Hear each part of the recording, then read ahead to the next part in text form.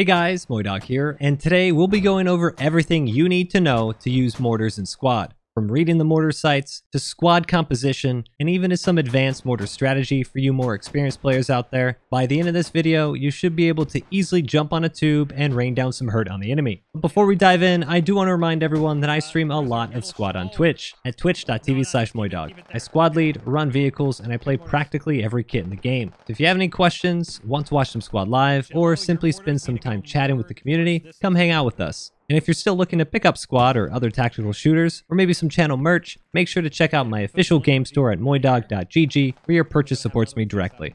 Even with tanks, helicopters, and spandrels, nothing quite compares to the frustration that a good mortar team can cause the enemy. Mortars are incredibly oppressive, and when they're fired accurately, they can pin infantry, level emplacements, and even knock out vehicles. We'll go over the exact ways that I like to set up my mortar squad and more of the strategy side of things later on, but first, let's go over the basics. Unlike some games where mortars may be self-carried, most notably the knee mortars in games like Postscriptum or the various mortars in the Battlefield series, in squad, mortars are restricted to the FOB radius and are one of the many emplacements your squad leader can put down for you. Additionally, since they are emplacements, anybody can use them, including enemy players. Do keep in mind though that these projectiles are armed the moment they leave the tube, so when you are placing them, make sure you have plenty of room overhead and to the sides to allow the mortar to shoot, or you might find yourself blowing up instead of the enemy.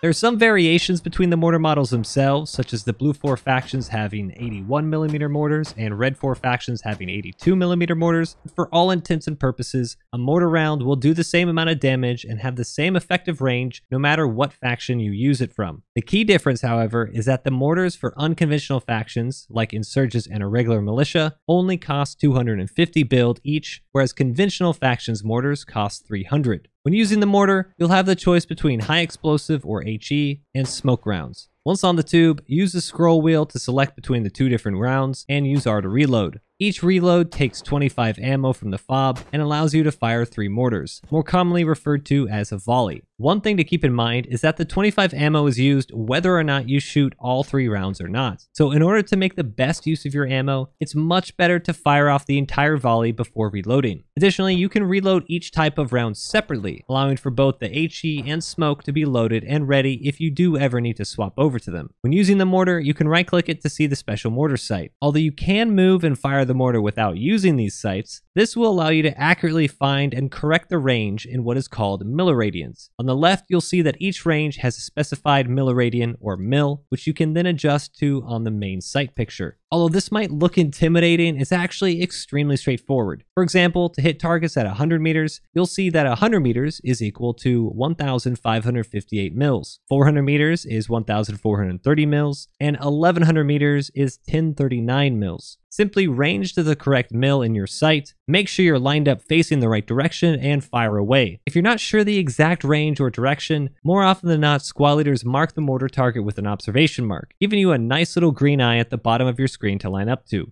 With this, we can also see that the effective range of mortars is up to 1,250 meters, with the ability to fire as close as 50 meters. Since mils also only go up by 50 meter increments, we can also use this to guess non-exact ranges as well. So if 500 meters is 1,387 mils, and 550 meters is 1,364 mils, then 525 meters would be around 1,380 mils. As we'll soon see, mortars don't land exactly on the mark you want them to, so if you're within a few meters, it's okay, and it's best practices to have someone help you dial them in anyways. So don't worry if your first few rounds are off a bit. Do note that the further away the target is, the lower the mil you'll need. So if someone does ask you to bring the mortars closer, you'll actually have to go up in mils. This can be confusing, but simply verify with the cheat sheet on your left and you'll be good to go. Now that we're able to actually use the mortars and their sights, it's important to know how the rounds travel and land in order to use them effectively. When dealing with mortars, all you have to remember is the number 20. On average, mortars take roughly 20 seconds from when they leave the tube to hit their target. Mortars can land anywhere within 20 meters of their target, and the damage radius for a mortar is roughly 20 meters. Now, I know that there's going to be someone out there that says, hey, max range mortars actually only take 17 seconds in the air, or the actual kill radius for an infantry player is 10 meters, but I want to give you guys something to actually use in game. 20 seconds and 20 meters is easy to remember, and more often than not will be just about accurate. To help prove this, I fired mortars at the 50 meter mark on the range, ran within 20 meters of the target, and waited. Most of the time, I just received some minor splash damage. Every once in a while, I received some major damage, and a couple of times I was insta-killed since the mortar did land on that random 20 meter mark. To make this easier to understand, let's take this position for instance. We've ranged this target and we'll send 1 volley or 3 rounds of HE. Instead of landing all in the same spot, the mortars will randomly land anywhere within this 20 meter radius. This means that the potential kill zone is actually further than 20 meters from the target, depending on where the round actually hits. This is important to note, especially when coordinating mortars with friendly infantry. By using a mortar mark on the map and relaying what your mortar team is doing in command comms, friendlies will be able to know how long they will have to wait until pushing into the area, as well as being able to position themselves far enough away to not get hit. Additionally, mortars are also affected by at what elevation you're firing from, and what elevation the target is at. For example, if we're on ground level and fire a mortar to a target that is 500 meters also on ground level, it will fly in a predictable path in order to reach that distance. However, if we increase our elevation, we can actually see that this trajectory will now result in the round flying further than before. This has the opposite effect if the target is above us or on the side of a hill, as the elevation will cause the round to impact sooner than usual. Since in an actual game of squad, you're firing mortars at varying elevations and non-exact distances, this can cause your mortars to land in places you don't want them to. This is where a spotter will come in handy to help adjust as needed. Here, I placed 2 mortar tubes that are 900 meters away from the radio tower on Kohat. The mortar at the same elevation as the tower was able to hit right on, whereas a tube below the tower would land roughly 30 meters in front of the target. Although this may not always cause a lot of problems and simple adjustments can get you back on target, do be aware that maps with a lot of hills can definitely cause your mortars headaches when trying to dial the rounds in. With the specifics down, we can now actually start taking out targets, with arguably the most important mortar targets you'll see in game are the HAB and radio. As we just learned, mortars aren't completely accurate, so we need to take advantage of the relatively cheap and fast reload speed to send multiple mortar volleys to increase our chances of knocking out the enemy spawn. I don't want to get into the weeds here with damage models and math and all that wonderful stuff, but just know that your typical HAB has 500 health. And each mortar does about 60 damage to it. To disable the HAB, you need to do about 1/3 of its total health, which will then remove the roof and prevent players from spawning in it. To keep it simple, you need to hit the HAB with 3 direct mortar rounds in order to ensure it goes down. Irregular militia HABs only have 400 health and insurgent HABs only have 300 however, so for those ones you actually have to hit those a little bit less. After a bunch of testing, over 120 volleys on conventional HABs, I found that on average, you'll need about 5 volleys or 15 mortars to knock out a HAB. So if you found yourself dialed in on a position, this is the minimum you'll want to send out to ensure it gets disabled. I've had some volleys get lucky and knock the HAB out with all 3 rounds landing directly on top of it, and other volleys completely miss over and over again, taking up to 33 total mortars just to knock it out. So don't get discouraged if they don't land correctly immediately. It is all pretty random. Our second target would be the radio, which isn't always in the open, but if it is, it's a much softer target and has only 300 health. Mortars do roughly 120 damage to radios, and 1 direct hit can disable it, with 2 direct hits and some splash damage, putting it into bleed out. During my radio testing, I found that on average, 2 volleys will disable the radio, and 5 volleys will put it in bleed out. The big takeaway here is that if you are trying to disable enemy HABs, radios, or other structures, it's much better to simply send as many volleys as possible. But the bare minimum to really confirm any destruction would be 5 volleys. Increasing the volleys will also prevent players from shoveling up the HAB or radio as well, since they won't be able to get within 20 meters of the area due to the random splash damage. When we're trying to hit infantry, however, you can actually take advantage of this variance, as more often than not, the targets won't be in the same position for long. For infantry targets, I like to have my mortars fire directly on the mark, but then move a little left and right in order to account for infantry movement. These can be extremely effective, but if you're trying to hit troops actively moving, do take the flight time into account and make sure to give your mortars far enough of a lead. Although emplacements in infantry are the most common targets, mortars can be effective against vehicles. More often than not, vehicles will move once fired upon or they start taking damage, but it's not impossible to destroy them. Your lighter vehicles like transports, lodges, and techies are your best targets, but other good vehicles to hit are ones that are typically one-manned, like scout cars and chrome ATVs. In the current squad meta, many times one squad leader will lock a squad, grab a pilot kit, and hop in the vehicle themselves in order to park it somewhere and snipe at long range. So taking advantage of their inability to move quickly makes for a great target. For other vehicles, technically you can destroy them with mortars, but unless they are disabled in some way, I really wouldn't waste the ammo. As you can see here, I parked a Bradley that has been engined and a BMP-2 that has been tracked, and it took a crazy amount of time just to destroy them. Usually it's more effective to let your anti-tank or other vehicles deal with these, but if you are able to send HE on a disabled vehicle, you will prevent crewmen from dismounting and repairing, which is also extremely important. This isn't necessarily a bad strategy at all, just make sure you're on the command net or within squad comms and try to get anti-tank over there as soon as possible. If you are patient enough, you can also destroy a tank with mortars, but once again, I would only do this if I was preventing crewmen from repairing, as it's a pretty poor use of ammo. For smoke mortars, the key things to note here are that because the rounds do have this random landing pattern to them, smoke may not actually cover the area you want them to. The smoke lasts for about 30 seconds, so definitely send out quite a few volleys to make sure the area is totally covered. I tend to use smoke when assaulting over large open areas or entrenched positions, but make sure you don't smoke wherever you have to run through. If the enemy are set up in this farm, for example, make sure to smoke the wall instead of the field itself. It's also not a bad idea to have HE and smoke mixed together in order to confuse the enemy even more. And if you do have two tubes, the combination of disorienting smoke and HE mortars will make it a much easier position for your infantry to attack. Now, when it comes to in-game mortar strategy, we typically have dedicated and non-dedicated mortar squads. A dedicated mortar squad is one that will only run mortars and is usually 3 to 4 people, comprising of 2 men on the mortar tubes, 1 logi driver, and 1 squad leader. This is also not a bad squad to take the commander role as well, since you should be relatively safe behind your lines, you're always going to be next to a hab,